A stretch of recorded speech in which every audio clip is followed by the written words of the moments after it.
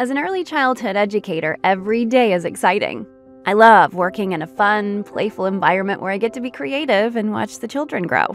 I don't always have a lot of time to eat lunch, and by the end of the day, the last thing I want to do is cook. So lately, I've been eating a lot of fast food and takeout.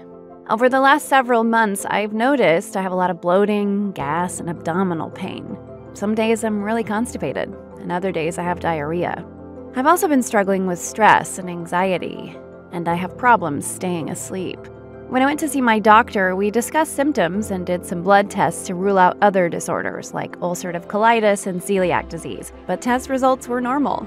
Eventually, I was diagnosed with irritable bowel syndrome, or IBS. Often the cause of IBS is not clear. My doctor and I suspect that mine could be triggered by high-calorie fatty foods, so I'm trying smaller, low-fat meals with more fiber.